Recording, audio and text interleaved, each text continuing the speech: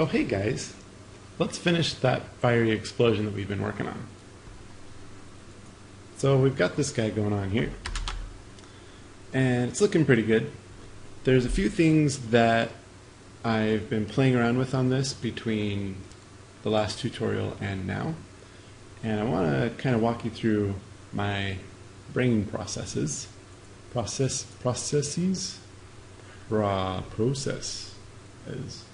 Yeah, I want to walk you through those, all of those. So the first thing I want to do is I want to separate out these strands from that. So I've clicked on this and I right click and I can click copy frames and I say paste frames and then I hide the other layer.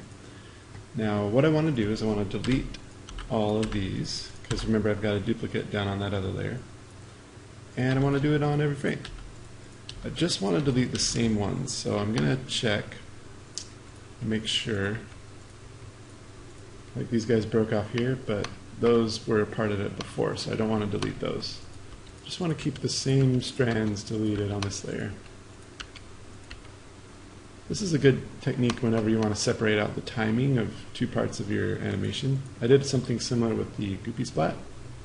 So now I hide that layer and show this one, and I delete the opposite. I delete the center part.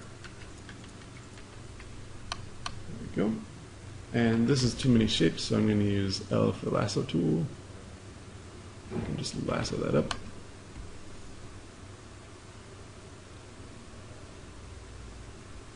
Yeah. Get this going here, and this will get me the layer that has only the strands on it. Oh, that guy gets deleted too. And then all of those. Cool. So now if I turn on outline mode for both of these layers, I can see the difference. I can see the pink part and I can see the orange part. Now that I've got them on separate layers, I want to take the orange dudes and I want to kind of compress these together so it's moving really fast at first and then it slows down. And that way it'll also pop out a little later. The next step, I'm going to hide those so I'm only working with the center part here. The next step is there's something that I want to add in, and basically this is supposed to be a fiery explosion. And right now it's fiery for one frame, and then it basically all of the fieriness is mostly gone by frame 2, and then it just fades out even more from there. So it feels more like a dusty explosion with a little bit of fire in the middle instead of an actual fiery explosion. So to fix that, I need this fire to live a few more frames. I'll give it 2 more frames. So if I click and drag, and then I click and drag again, and move these over 2 frames, it'll give me these 2 frames here that I can work with. Right? And I can draw in fieriness. Now I'm going to pull that magic trick on you guys and show you what I went and drew in there.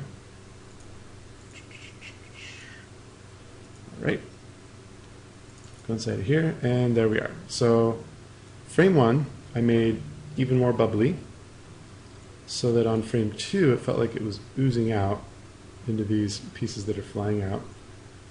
And then frame 3 is still pretty fiery. Notice the proportion of oranges to browns. And then on frame 4 I'm back to where we were before, like this.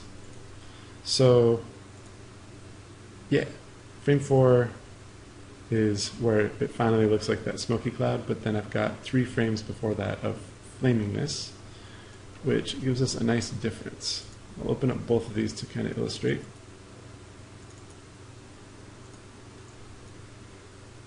So we can notice that we've got a much fiery version over here.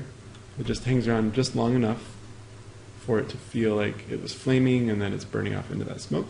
And then we got the one over here that just kind of goes straight to smoke with just a little bit of light in the middle.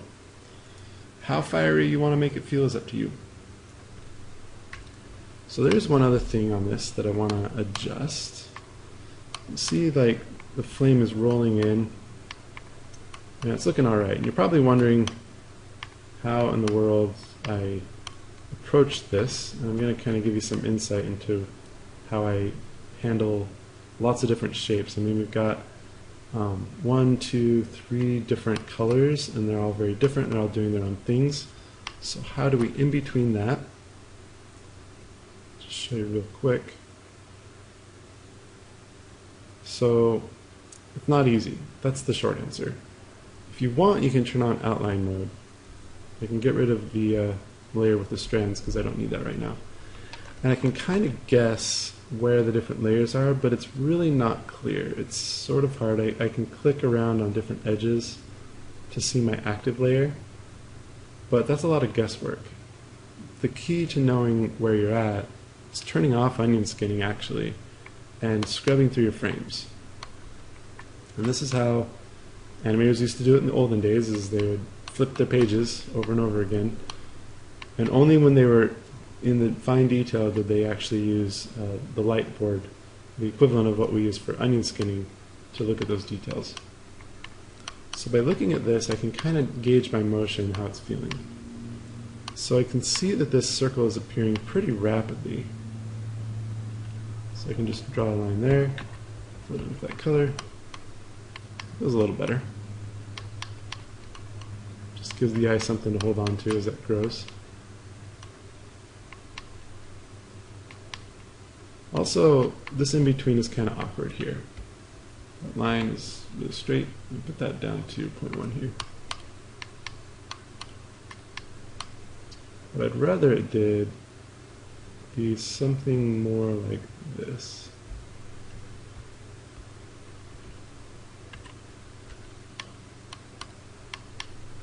It just feels a little more natural.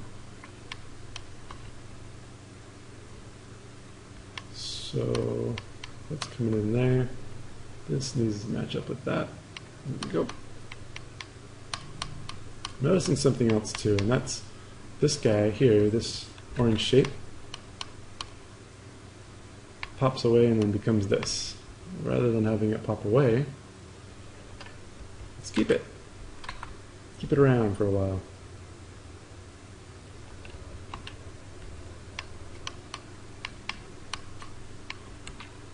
And this shadow shape should be coming in like so. Leave a little bit of it on there. So flipping the frames is the way to go when you're doing these kinds of shadow shapes.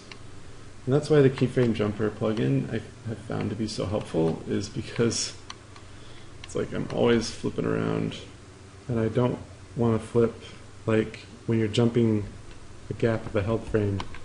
It's a super pain. If you don't have the keyframe jumper, I recommend checking out tutorial number 1, where I explain how to install it. Adobe, you can get an Adobe account for free, even if you're a student and you're using school software. You can get your own Adobe account, which you can use to download the plugin. Let's see. Just basically cleaning up the keys in this tutorial. I'll probably only do a couple of in-betweens on this tutorial, and then I'll finish it up in the next one.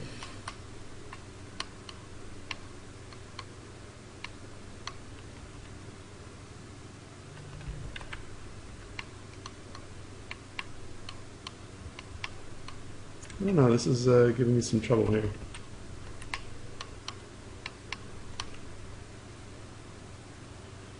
I want the primary bump to start up further, so it looks like it's traveling downward. I'm just trying to figure out how I'm going to pull this off. It's feeling a little better. I'm going to need something sooner, or else it's just not going to make sense.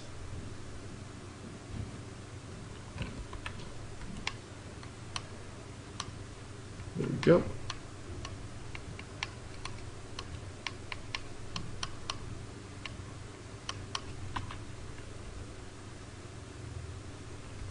Blow that out, see how that looks. Alright, look at it from a little further away. Yeah, it feels like it's cradling down and around. Flipping constantly, basically. And if I like how that's feeling, you do a Control Enter, test it out like that. Yeah, I like that rolling motion that's going on in there. So you can see how the bubbling shapes are kind of popping out, and I could probably make them ooze out even more. It's all about what kind of timing and what kind of emotion I want to go for. Right now it's feeling like a nice mixture of violent explosion and then also kind of bubbly at the same time. It's a fine line to walk, but I like it. Alright, now this guy's giving me trouble. So basically that point is there, which goes to there, which goes back up to here. If we look at these in isolation, so let's see, create some keyframes so we can illustrate this. Put that there, put that there, because it's freaking hard to show you with all those shapes. Right, onion skin that guy. You can see the problem. So we got a guy here who goes over here and then up to here. It creates this pattern, zigzag. I see this kind of stuff in beginner animation all the time. Even a lot of advanced animators are kind of lazy. They have stuff wobbling like this and it's like jittering all around, and well, we got to stop that. So let's stop it. It ends here today. So the way to solve that, you can see the 3 points here, right? There, there, and there. I like my first frame. I'm going to leave it. I got to decide which frames I'm going to change. Obviously somebody needs to change. The best candidate for change is the middle frame. Well, maybe not. Usually it's the middle frame. It's one of the middle frames. In this case, it's the second middle frame, because you see this guy up here? I actually like him too. So it's like, man, this guy's wobbling all over the place. He's like out and in, out, back out again. Okay, I'm going to change this guy.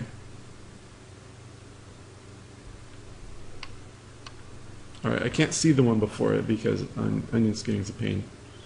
So I got to turn on this version of onion skinning, and I can see that point there, and that point there. That's all I really need.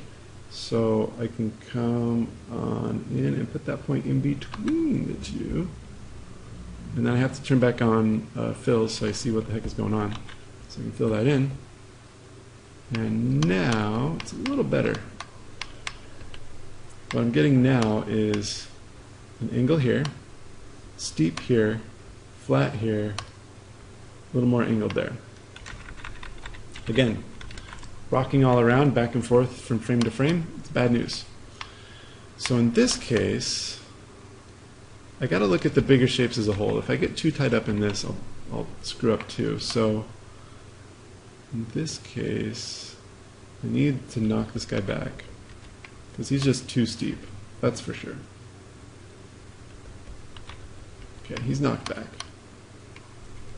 I can knock this guy down while I'm at it. To kind of help out that other motion that I had going on over here. I get distracted easy. I move on to other tasks and things all the time. Alright, so it comes down and then it floats up. Huh, not bad. I still want this shape to be preserved. Well, I don't have thick and thin pressure sensitivity turned on. And that guy's coming up too high. I'll knock him down just a little bit. Remember that you are in control of these shapes. They are not in control of you. You can put them wherever you please.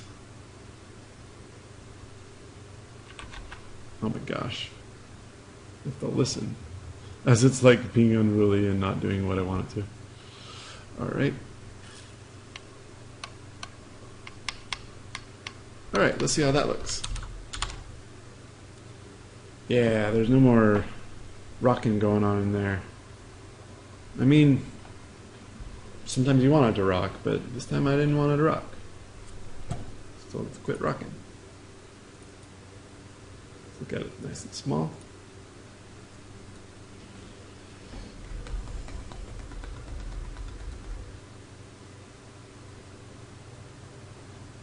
Yeah, I like it.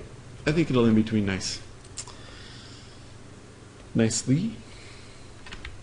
I took English class. Alright, I just hit F7 here to create an in-between. Got that guy there. Boy. Is that a wobbler? Looks like a wobbler.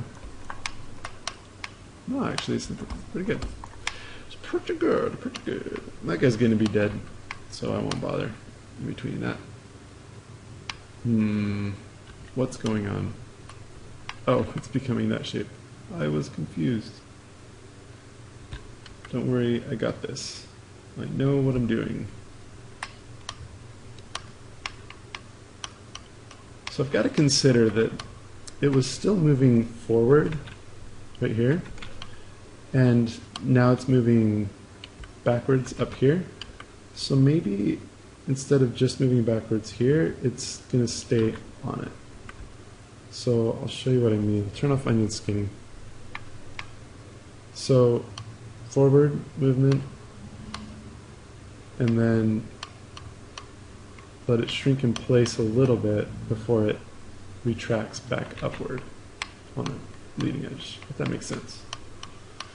And this guy is blinking light. Sometimes when you have a color fading over time, it's easy to lose track of what the heck is going on.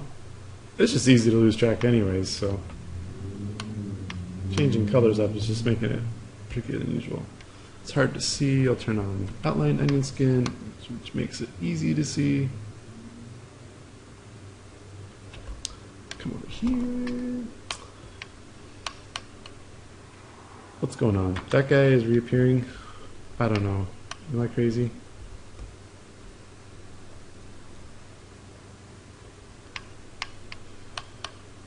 Oh. First off, he's lightening up, which he shouldn't.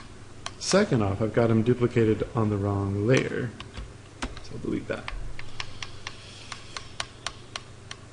Check my frames, make sure nothing's blinking. Oftentimes when you miss an in-between, it's easy to spot because it blinks. Then we got our final frame right here. Flash, go away. Don't do that. Oh heck. I'll give this guy one more frame of glory. Glorious screen time before he dies. And then the kill frame on this is not done yet, so make sure I grab the right color. I'll just have this eat away asynchronously.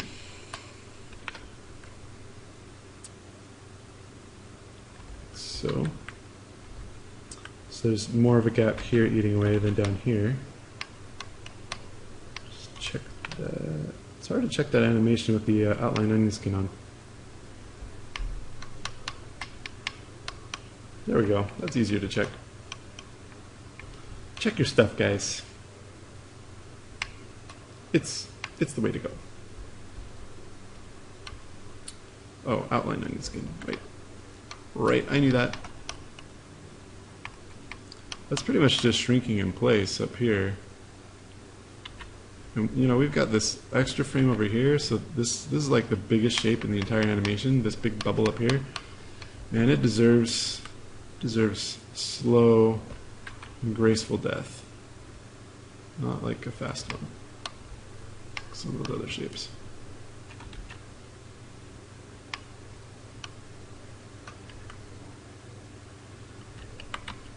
There we go. We got that frame, that whole frame, and all we're going to use it for is just one little shape, maybe two. Okay, I'm gonna do two because it's a shame to just only have one tiny little bubble at the very end of my animation.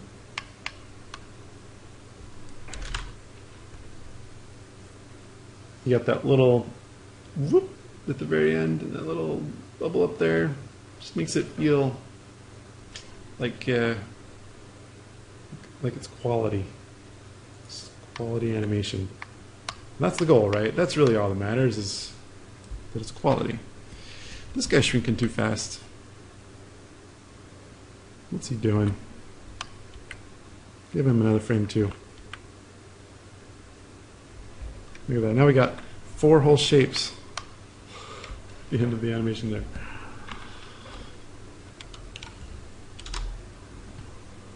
Alright, so we've got our keyframes cleaned up and refined. We've got everything in between on 2s. And now we're ready to in between the rest of it on 1s and get it feeling nice and smooth. So I hope you learned something.